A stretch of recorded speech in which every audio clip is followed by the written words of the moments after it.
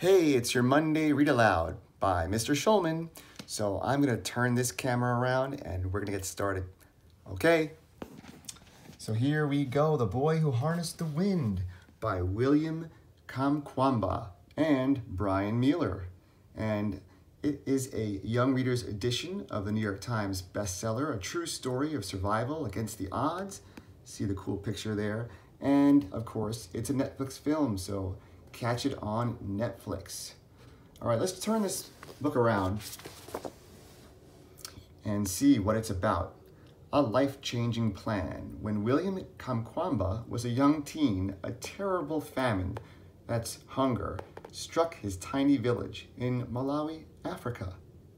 The loss of crops left his family with nothing to eat or sell. Without money, William was forced to drop out of school. Fortunately, William found hope in the village library. There, he came up with an idea that would change the lives of the people around him. He would build a windmill. Made from junkyard scraps, William's amazing creation would bring electricity to his home. It would help his family pump the water they needed to farm the land, and it would turn this ordinary African teenager into a hero known all around the world as the boy who harnessed the wind. Let's all make our wind sound. Ready?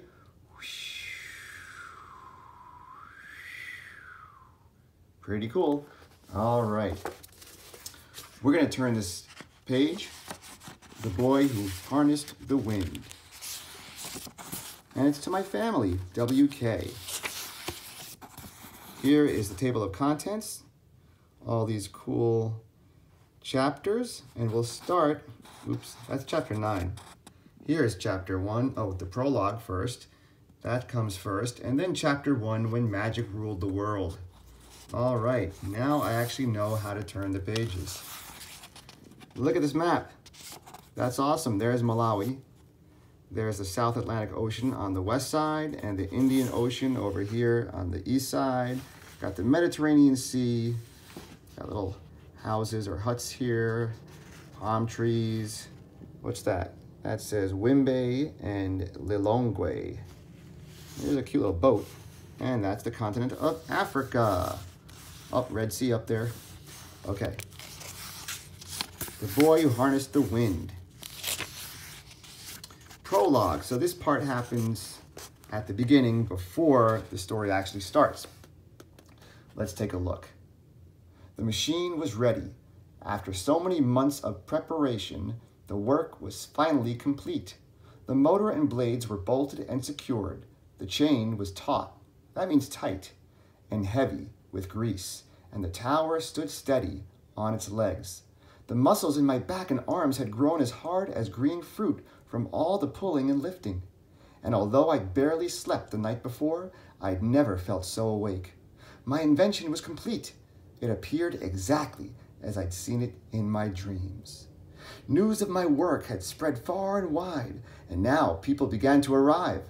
The traders in the market had watched it rise from a distance, and they'd closed up their shops while the truck drivers left their vehicles on the, hold on, the suspense is killing me, road. They'd crossed the valley toward my home, and now they gathered under the machine, looking up in wonder. I recognized their faces. These same men had teased me from the beginning, and still they whispered, even laughed. Ha ha ha. Let them, I thought. It was time. I pulled myself onto the tower's first rung and began to climb. The soft wood groaned under my weight as I reached the top, where I stood level with my creation. Its steel bones were welded and bent, and its plastic arms were blackened from fire. I admired its other pieces, the bottle cap washers, rusted tractor parts, and the old bicycle frame. Each one told its own story of discovery.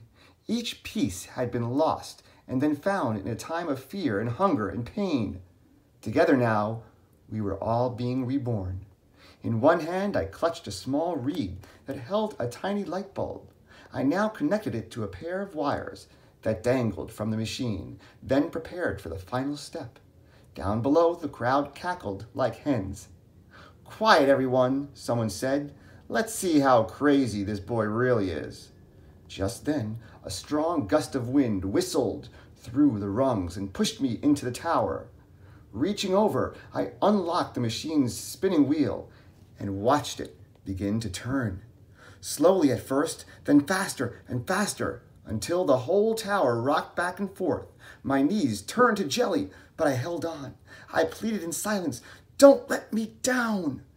Then I gripped the reed and wires and waited for the miracle of electricity.